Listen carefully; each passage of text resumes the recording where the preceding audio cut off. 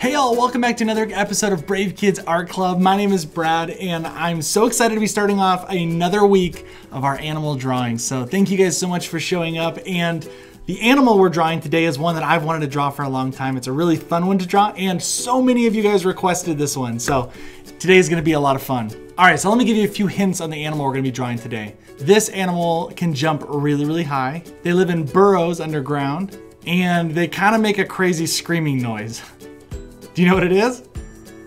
Okay, today we're drawing a fox. But before we get started, let's make sure we have everything that we need. Okay, make sure you have your paper out.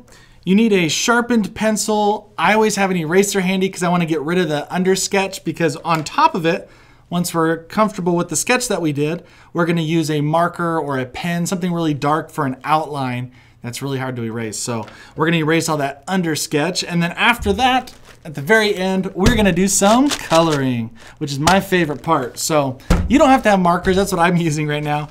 You can have paints, colored pencils, crayons, whatever you wanna use. So let's start sketching our fox. Now I'm gonna have my fox sitting right here with its head up here, its body, and then I want its tail down here.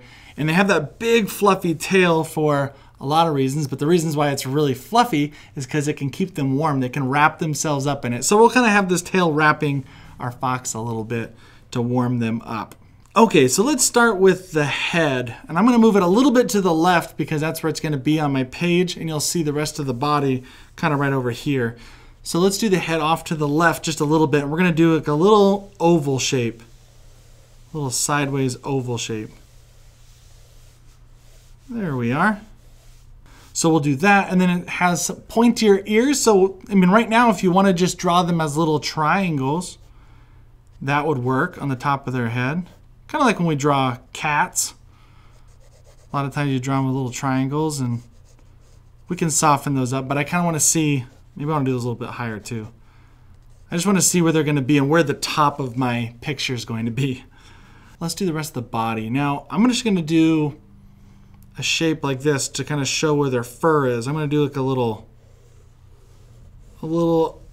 oval again, but not finish it. I could draw through if it makes it easier for you, but I'm just going to kind of draw it right here underneath it. That's the fur on their chest. They got a little bunch of tufts of fur on their chest.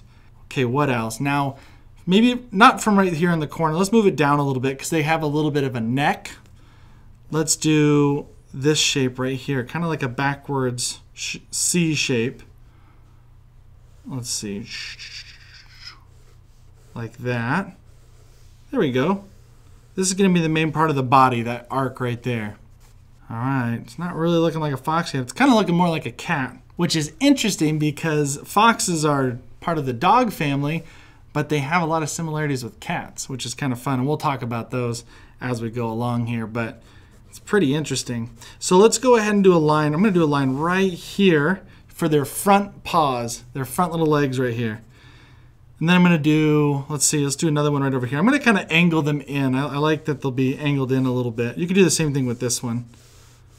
Angle them in a little bit, and we'll make this probably wider and whatnot, but yeah, angle those in. And then we're going to draw the other part of those legs to kind of finish off the leg, like that. We'll do this one. There we go. We got the two front legs. And then we're going to do this shape right here. Just do the back haunches, so their back leg, which is a lot bigger. We do this on a lot of our animals. You'll notice when we draw a lot of the animals that you're going to see a lot of the same types of body parts, and we're going to be drawing a lot of the similar shapes because they do have a lot of these animals have a lot in common, or the same type of thing. Especially when we're drawing like dogs and cats, they kind of have the same hind legs. All right, so now let's add that big bushy tail in here. There we go. We're gonna kind of do like a little wavy pattern and overlap this just a little bit. And you can make this tail as big and bushy as you like. If it's a bushier one, it probably means that it lives in a colder environment, a colder area. So maybe you have like an Arctic fox. Have you ever seen an Arctic fox? They're white and they look super, super cool. But they can live in the most extreme cold temperatures on the planet. They can live on there because they have such thick fur. thick coat of fur and a big tail that they can snuggle up in. It's like a big blanket. Okay, so I think we can start adding some more details now. So that's why we do this sketch, because look, we now figured out how to fit it right in our page how we wanted it. That's called composing our artwork. And then now we're gonna do a little bit of refining, which is cleaning up what we did and making it look more like what we wanna draw. So this head, for example, let me draw the nose first maybe, and then we can deal with the head. So they have a little, let's draw a little oval there for their nose. They got cute little button noses. Their faces are a little bit, what do you call that? They just have smaller little faces, smaller features on their face. Not like most dogs where they have like the big nose and the big snout. Foxes are a little bit more, like a little bit skinnier in their faces. So we'll draw just a little nose. Let's draw this shape right here to kind of match up with the middle like we do with a lot of these animals. Like that. There we go. This is the part that looks like a dog, huh? This front snout. And then we're gonna do a little chin under here. A little chin. Okay, let's do a line kind of going inward a little bit, like you're about to go make a triangle, but you don't need to make a full triangle. Go up. Maybe draw a couple little lines right there, because we're gonna draw their eyeballs a little bit lower down here. Let's do that. Let's draw their eyes a little bit lower down here. There we go. Two little circles for their eyes. Is that too high up? That's a little bit high. A little bit high. So I can erase that. The best part about sketching is you can go back and fix things. Perfect. Okay, so there's the eye, and then maybe we'll make them looking at us, staring us down here. There we go. We'll draw the big pupils to make it look friendly. But the real important part is, oh, this little line right here. Now we can do this with color, but I would just do these little lines right here because they have very distinct markings on their body. So the one I'm going to be drawing right now is one of the most common foxes that we can think of, which is a red fox, because of their reddish orange fur. That makes sense, right? Cool, and I'm gonna do these little things on there over the eyes. Maybe I can erase that. And these are probably the foxes you're most familiar with.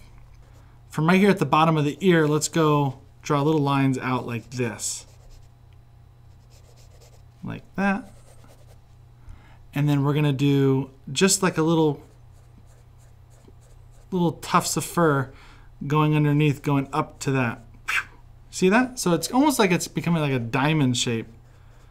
And then when we get up here to the top, we can move that ear up a little bit. And if you want to curve it, I might curve it a little bit on one side and then keep it flat over here. And I'm actually going to have it overlap the head a little bit because their ears are a little bit further up on their head. Then I'll add kind of the tufts of hair. And then we'll go right up above it and we'll do a straight line. There we go. And again, we're going to take that ear, bring it in a little bit. It's going to come on the front of the head a little bit. We're going to do a straight line out right here. And then I'm going to kind of curve it down here. Maybe a little bit bigger. There we go. I'm going to draw a line right here. I'm going to probably do this with colors, but if I draw lines right there, I like to probably make the tips of these black or something. Right now, I'm pretty happy with how this is. Now, you don't have to put the furry little bit right here. You can just have it kind of go up on the sides if you'd like. That's totally fine. Yeah, I like that look. And they do have whiskers if you want to add whiskers on there. And like I said, so I was saying earlier, they're kind of like cats, right? But they're dogs, but they have whiskers, like big whiskers. They also have whiskers on their legs, which is really cool. And that actually helps them go around in the tall grass and they can kind of feel for things because they like to eat rodents. A lot of times like rodents, like mice and rats and things like that. So they're omnivores because they don't just eat those things. They can eat berries, fruit. They eat a lot of bugs sometimes. Just depends on where the foxes live. There's foxes all over the world. Okay, so we're gonna now let's do this shape. I'm gonna have it kind of come out a little bit more so it looks like a little bit of a tuft of hair, a little poofy. And then I'm gonna do this little shape like this. Kind of like we do our little wave shapes. There we go. See that? So now we can just show that it's big tufts of hair underneath its chest. And then we're gonna do a little leg right there. I'm gonna clean that up just a little bit. There we go. And maybe that's a little too far out. Maybe I need to bring in their body a little bit because I don't know how, they're not really big, burly animals. They're kind of thinner animals. So I'm gonna do that. I'm gonna probably erase this and clean it up just a little bit right here. Maybe make that a little bit higher. Yeah, I like how that looks. It was just a little bit too wide. And you can move that tail in too if you need to.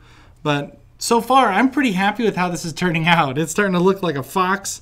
You can do a little zigzag pattern here because on the red foxes at least, they'll have a little white right here and the rest of it will be that reddish orange color.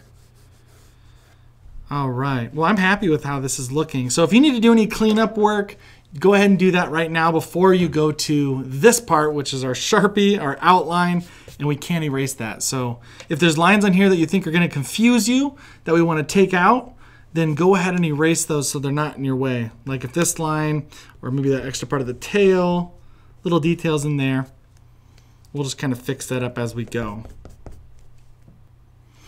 All right, so let's start our outlining. Let's do these ears. They got those really big ears. Now, some of them have really big ears. I think it's called the bat-eared fox. Have your parents look that up with you. I think they live in the desert. And they have really, really big ears. And they can hear really well with them. The foxes do hear really well because they hear really well and they see really well because they're really good hunters. They're really quick. Now, most of the time, foxes are nocturnal, most of the time. That means that they hunt at nighttime and sleep during the day. But that's not true of all foxes. And some foxes, even if it's easier to find food during the day, they'll do that instead. They'll adapt to make sure that they can have food, which is really important. They do lots of really cool things to make sure that they have food. They actually hide their food, kind of like squirrels. They have little spots where they have their food hidden. Okay, I'm trying to think. Do I want to do the... Yeah, we'll do it. There we go. I was trying to think if I just wanted to do the little hairy pattern there for the fur underneath them. Yeah, I wanted to do it. You don't have to. You can just draw a straight line if you want. Okay, let's draw the eyes first, maybe. Yeah, I'll draw the eyes first. Ooh, circles. You are not so fun to draw. I'm going to start small and just add more ink. Make it bigger and bigger. Because it's a lot easier to do it that way than to make it too big and not be able to make it any smaller. Get rid of the ink. Oh, that was a much better circle. Oh, let's see. Yeah, they do have really good eyesight. They can kind of just go sit out there and watch for little tiny mice to go running off and then go chase them down because they are super, super quick. And I'm going to draw little lines right here. You'll notice that those little red foxes, they have little marks right above their eyes. And then I'm going to do just a straight kind of shot down here and another one right down here. And then connect it up. Try to narrow out that nose a little bit. I'm going to draw the little nose right there. Should have said narrowed out the mouth area. That's more accurate. And then I'm going to draw little lines right here. Oh, I'm liking that. And a little mouth. So maybe I'm going to do, I might just draw my dark black line right now. Because why not? I'm already here. If you didn't want to do that, you don't have to do it. I'm going to do the little squigglies there to show that it's got kind of fur in its ears. Cute furry ears. There we go. They're cute, but they make a really creepy scream noise when they try to talk or communicate. Sometimes they'll do a really loud screeching scream. It's kind of creepy. they communicate lots of other ways. Like they can communicate with their tail. They can say lots of other. They have lots of other ways of communicating. But that one screech is pretty common. It's like their most common noise. I'm trying to think of a name for mine. Well, you know what? I think I've got a name. So, girl foxes are called vixens, and guy foxes are called Todds. Isn't that interesting? So I think I'm just gonna have this one be the mama fox, and she is gonna be called Vixen. Or Vicky, I don't know. Vixen, I like Vixen. It's not very original, but it's such a cool name. All right, let's get those slender legs in there. Let's do the body here. Now we kind of hid the feet, which sometimes I do that because it just makes things easier because you don't have to show the feet. But also a lot of times when they were curled up in their tail, it's pretty cute. So I liked how this looked. And but one thing I can tell you about their feet while I'm drawing here is they are the only kind of dog that can retract their claws just like cats. That means their claws can be out, and then when they don't want them out, they can suck them back in there. They can have them back in their paws, and it doesn't look like they have any claws. No other dog can do that. That's just a cat thing. But they can, which is cool. They have a lot of similarities between cats and dogs, which is pretty interesting. Alrighty, so let's do this big tail. I'm loving this. I'm loving drawing foxtails. Ooh. Oh, I kind of went over a little bit. Okay, we should probably stop and try and do this all in one shot. Bring it up. There we go. Let's do the big zigzag for the tail. There we go. All right, so my fox, I think, is ready to be colored in. Right after, I guess I need to get rid of all of the sketching underneath. So hopefully yours is turning out great. And if you need a little bit more time, pause it and catch up. But what I'm going to do right now is I'm just going to keep erasing all of this off of here, and then I'm going to start coloring. So if you want to start coloring ahead of me, go ahead. If you want to just see how I color it, then you can follow along. So let's. I'm going to do that right now, and then we'll catch up right after.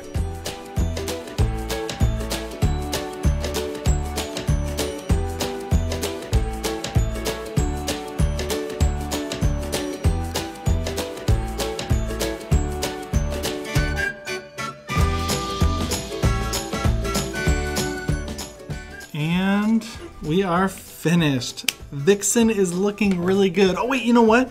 I want to do a little extra here to make sure that it looks extra furry. We always do this. I want to add a few little lines on here just to make her look even furrier than she is. So I might just do, I don't know, like a few little lines like that to show on her head that she's got fur. Now you can give her whiskers. Like I said, they have whiskers. Maybe just a few more little lines right there, a few on the back leg, maybe some bigger ones down here on the tail. You can kind of put them wherever you want. You don't need to put over the whole body because we already know, you kind of get the idea. But I really like how she turned out. How did yours turn out? That's awesome. Well, I want to see yours, so make sure that you share it on Instagram at Brave Kids Art Club. You can just tag us there, or you can use the hashtag Brave Kids Art Club. Or your parents can also, which a lot of your parents have been doing, is just sending us an email with photos of your work. So I've loved seeing all your work, so thank you so much for sending those in. And because I'm proud of what I made right now, what do I need to do? That's right, I need to sign my name. There we go.